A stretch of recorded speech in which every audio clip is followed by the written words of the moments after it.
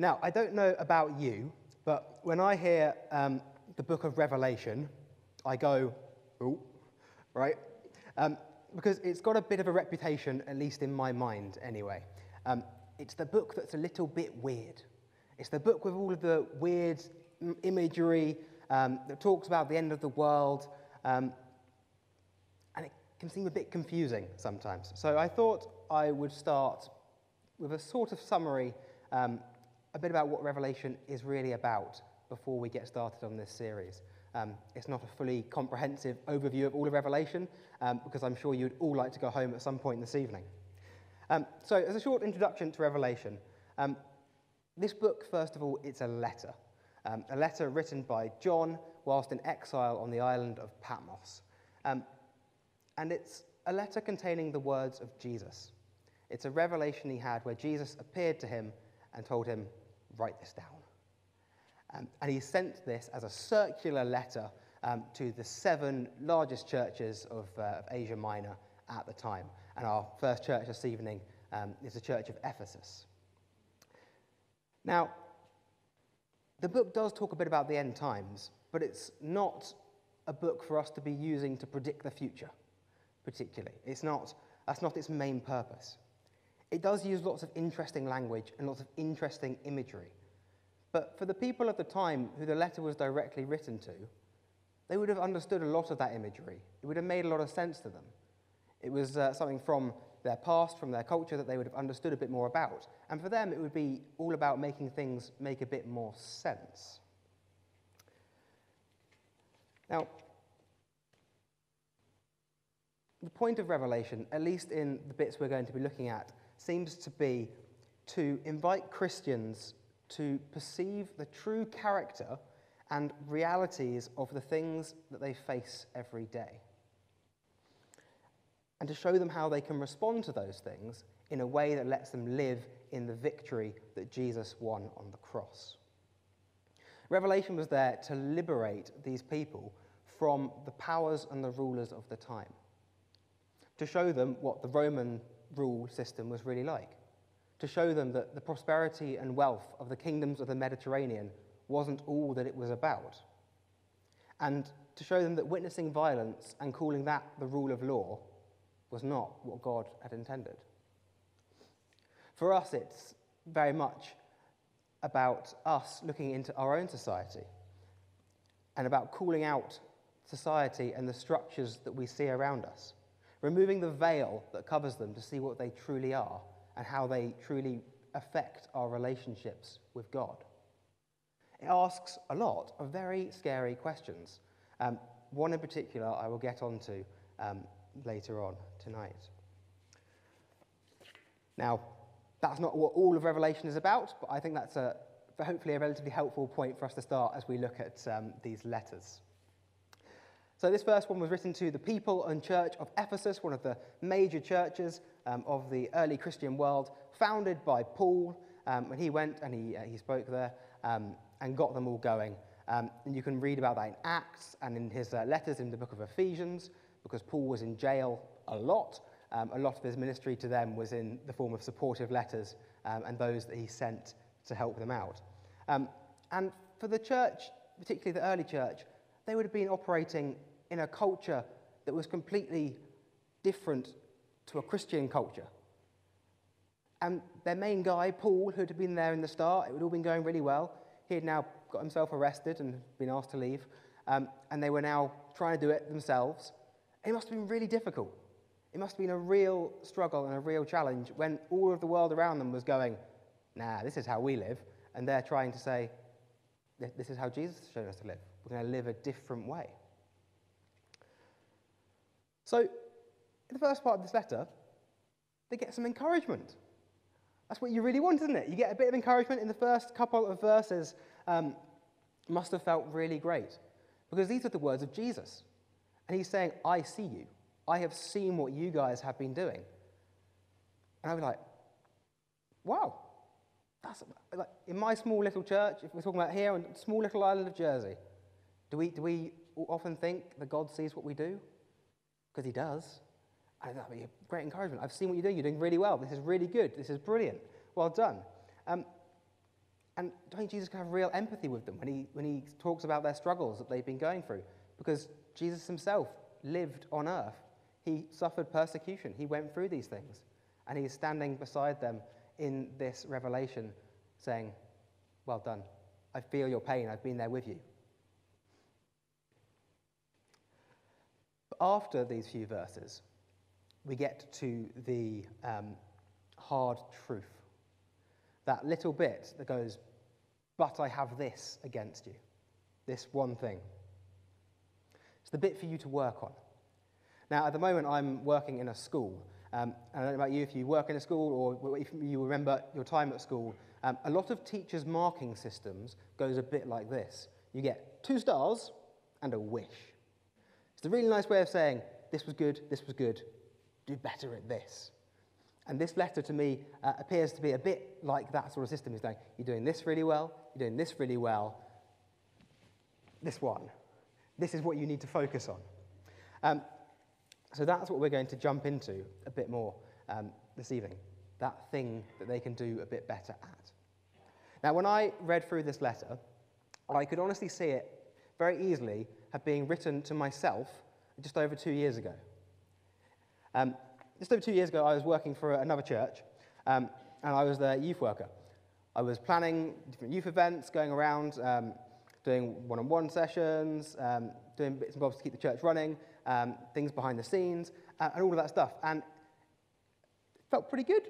I was doing a pretty good job, I thought, and it was all going quite well. But whilst I was doing all that, I didn't really realise what was happening. Whilst I was doing all of that, I had started out of a place of, I was doing it because I loved God, and I loved his people, and I wanted to serve his people because I loved him. But over my time doing it, I forgot that. Over that time, I started treating my faith as my job. I didn't do it anymore because I loved God. It wasn't the reason I was doing it anymore by the end. It was because it was my job. It was my duty. I had to do it. That's why I was doing it. And it stagnated my faith and made me kind of just stand still.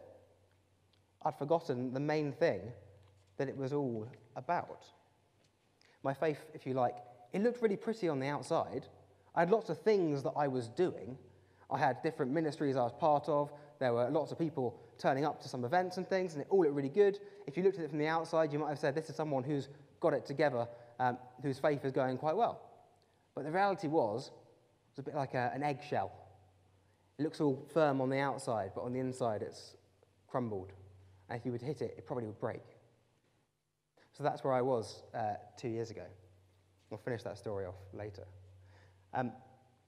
Now, for these guys in Ephesus, I think that might be where they were at. They had dug in for the long haul. They knew all the things they'd been taught, and they sat down and got really good at them.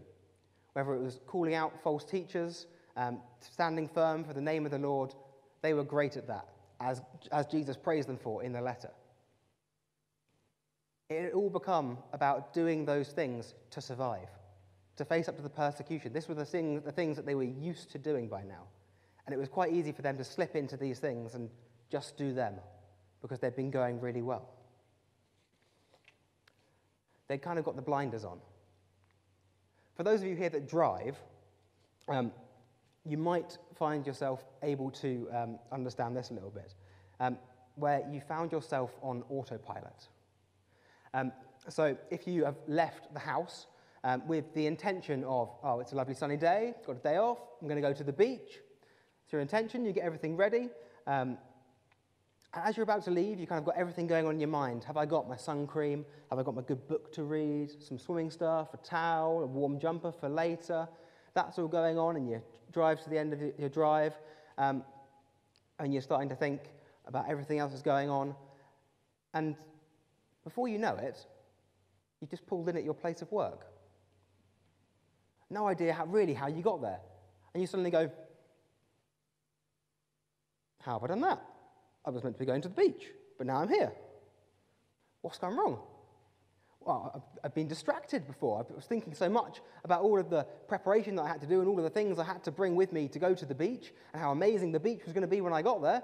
that I'd fallen into a habit that I'm so used to of driving to work. And that's where I'd ended up. I've been distracted from the importance of the journey. Because the journey in a Christian walk is really important. The journey is the bit we live here on earth. And sure, the end and the prize at the end is amazing. But the journey is where we get to live a life on earth in a relationship with God and experience the joy of that and share it with others.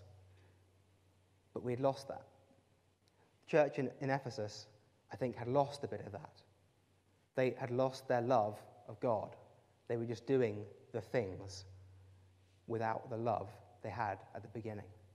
I mean, if you ever started a new relationship with somebody, but when you start a new relationship with somebody, you're kind of obsessive. You really want to get to know them. It's all about them, and it's really passionate, and you're kind of like, yes. And that's what our relationship with Jesus is called to be like all the time. It's quite scary, because that's a lot of effort, but he's worth it. Now, when Jesus was asked, back in the Gospels, we can read it in Mark's Gospel, he was asked, what is the greatest commandment? And he didn't say, go and do lots of coffee mornings. He didn't say, go and do lots of different ministries. He said, love the Lord your God with all your heart, with all your soul, with all your mind, and with all your strength. And second to this, love your neighbor as yourself. There is no commandment greater than these. Without the love for God, what else is there? Why couldn't somebody outside the church do everything else we do if we don't do it with the love of God? If we were to lose a generation of people from the church, it would not be because we didn't entertain them. It wouldn't be because we didn't run enough different courses, enough different ministries. It wouldn't even be because we didn't tell them the gospel. It would be because we didn't dare to live out the love of Jesus in the things we do and the relationships we have. And that's a terrifying statement, at least to me anyway. It's a massive challenge to us and to the Christians of Ephesus. If you're doing all of this great work that looks really cool, but if you're not doing it because you love God first, it's a bit of a front. It's got no depth. It's got no heart. What does our love of Jesus do in our lives? Does it just sit there? Do we truly know and love God? Do we let it overflow into all areas of our lives, or do we pack it up and only let it out on a Sunday? Does our faith and love of God lead us to action? Does it lead us to want to serve in ministries of the church, or to go and tell our colleagues at work who Jesus is, or to witness to them in the way we live our life? Does it drive us to that because we love the Lord? Now, the book of James is a fantastic book. Firstly, it's quite short, so it's good for a quick read. But it's a book that, to summarize, really talks about that we are saved by faith alone. But if we don't do anything with our faith, if there is no action because of our faith, what is our faith? If your faith and your love of Jesus and your love for his people doesn't drive you to do something, what is it? I feel it's really important as well to say that we're human, right? We're going to get it wrong, and we're going to fail to love people a lot of the time. For me, particularly when I'm driving. And that's okay. God recognizes that. He has grace and mercy for each of us to go and do it again, to get back up. So, the question we need to ask ourselves tonight is, what is at the center of my faith? Is it the things I do, or my love for Jesus and his people? And it's a really difficult question. It's one that, to bring back to my earlier story, that I asked myself over 2 years ago, properly for the first time, really. And it led me to quit my job and to go away to YWAM and spend some time with God to get my love for him back, because I'd lost it. I didn't check up on myself regularly.